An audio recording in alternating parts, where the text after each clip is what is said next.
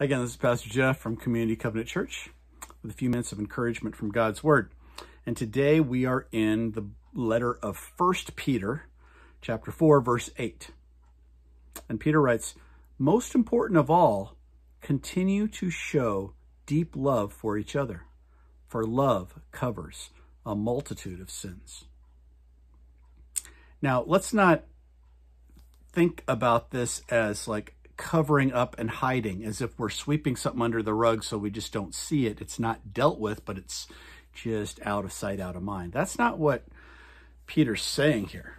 He is saying that our love for other people ends up making up for and bringing healing to all kinds of other stuff and junk that may be incorporated into interactions of just faulty, fallen human beings. Even as believers, we are not perfect, and we are all prone to slip back into self-centeredness in our relationships and in our different actions of life.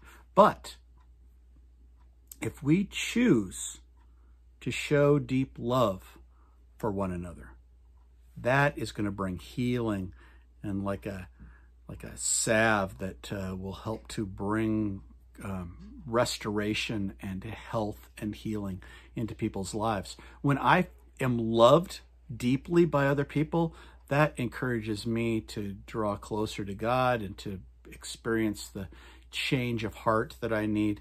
When I choose to deeply love other people, that's also changing me as I become a different person through the choices that I make, because it's God's power working in me and through me. Choose to continue to deeply love others. Let's pray. God, we thank you for the deep love that we've received from you that enables us to deeply love others.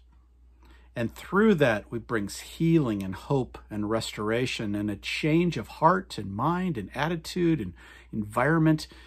It starts with you and it flows through us to create your presence and your healing wherever we go. But the key point is that we're tapped into you and then expressing your love to other people. So we pray that you would help us to do that, even when it's difficult. We praise and thank you for the way that we've experienced healing through your love and the way we can be a part of an environment of love and healing as well. This is in Jesus' name. Amen.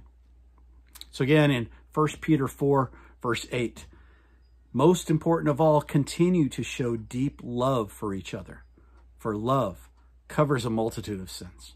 It changes an environment and it brings God's presence. Let's be a part of that today. God bless you and have a good one. Bye-bye.